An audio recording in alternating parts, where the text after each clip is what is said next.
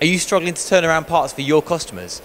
Are you doing 3 or 4 different setups on mills and lathes just to do end face work and slightly little complicated tapped holes? This machine could do it all and more. Find out how and keep watching this video.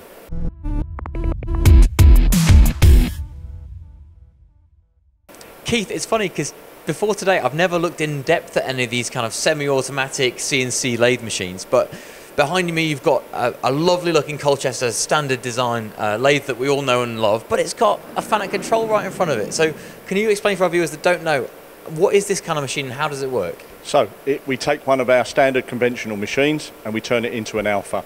Remove lead screws, replace them with ball screws.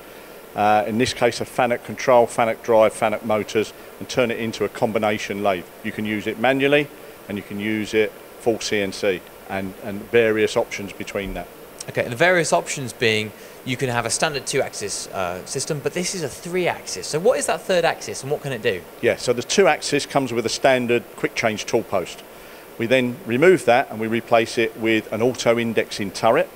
And that can still be just a 2-axis one, but in this case we put driven tools on that as well. With a C-axis it turns it into a 3-axis lathe. Which is, I've never seen a 3-axis lathe when in this kind of configuration with the standard kind of the robust Colchester 2-axis manual winding the handles design. But what does that extra 3rd axis allow you to make?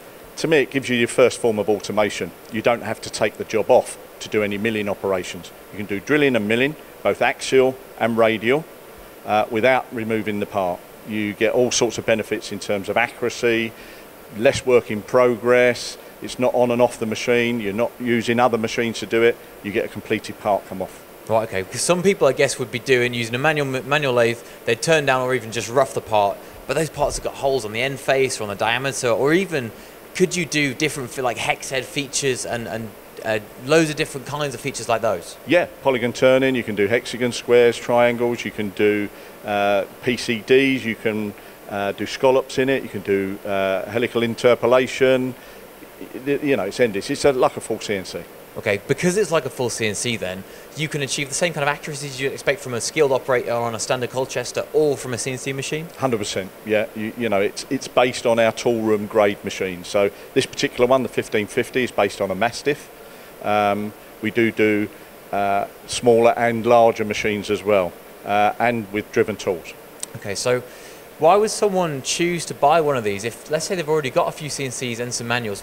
Why would this sit well on their shop floor? I think because you can use it manually as well, it gives you that extra capacity. It gives you the ability to do the smaller batch work, and you can run them alongside other machines as well. And I think we all know that finding good skilled operators is quite difficult right now. How easy is it for a skilled manual operator to learn to use one of these machines? Well, we provide full training courses as well. I mean, on a 2-axis machine, 2 days is normally enough if you've got some FANUC experience or some CNC experience. But on a driven tool one, it's probably 3 days that you're going to need. But yeah, it's very simple.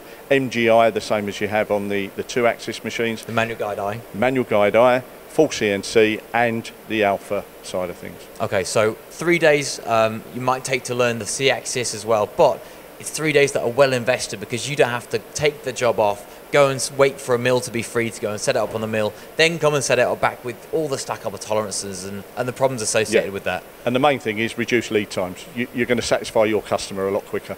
So we're looking at this beautiful new showroom machine here, but can someone take this home? Absolutely, it's available from stock. We've got this machine, we've got one without the driven tools as well, and we've got smaller machines alongside that. So yeah, available, all the machines available from stock.